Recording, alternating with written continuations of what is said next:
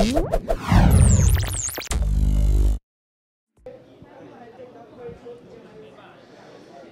we're back with Dino here, and we're going to look at some Wi-Fi display products. Can you give us a brief introduction what Wi-Fi display is? Sure, certainly. Wi-Fi display is really a standards-based solution that allows you to take any small screen, whether it's a PC, a tablet, a mobile phone, and be able to wirelessly transmit that to a large screen or a TV. And the reason that's important is because so much of the content is either being created on smaller screens, right, or being downloaded to these mobile platforms, and yet the ability to share that, you need a large screen in order to share it with a number of people. So it becomes a very important dynamic in why even 5G Wi-Fi is being deployed in terms of sharing video content. So what we're showing here is really, certainly we talk about 5G Wi-Fi and Wi-Fi being embedded in smart TVs, but part of the challenge is an existing baseline of HD TVs already deployed are not smart. Right, because people aren't going to go and throw away their TV just because they want to connect it to other devices. Right. So one of the benefits that I think we're trying to bring to market is the ability to automatically add intelligence to your TV. And I'll show you a little bit of a mock-up here, but we have something called Flames, which is basically a small form factor HDMI dongle with built-in decode and Wi-Fi transmit capability or receive capability. So what you do is you plug this into an HDMI port on the back of your HD TV.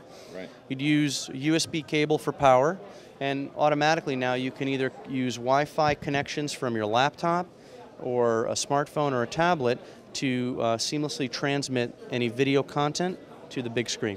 So does this device have some software on it, or do you run that on your device, or how does that work? So this device has all the software self-contained, so you wouldn't need to expect any sort of preconditions on a high-definition TV other than the fact that it had HDMI ports and a USB port for power. Right. So what we're showing right here is one example where we're streaming from a laptop to a large screen TV using Wi-Fi display. Here's another from another laptop using another variant of this Wi-Fi display standard. And then moving over here, we have examples of being able to project a screen from a tablet, where we can actually have a tablet screen and we can actually move the as we touch and move the features around or the pictures around, we can actually view those. And then finally here, showing the ability to handle something like low latency video, and showing Angry Birds, which of course everyone loves. The ubiquitous demo. The ubiquitous demo, yeah. It's certainly taken a life of its own. But having this where you can show, and I'm not an expert, so I apologize in advance, but where you can show basically the fact that as I play this, maybe I'll step over here.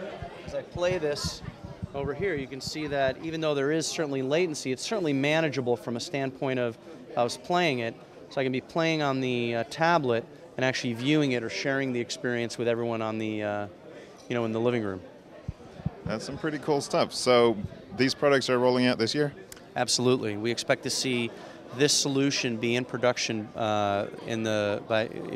before the end of the year and shipping in products. All right. That's great. Thank you. Thank you.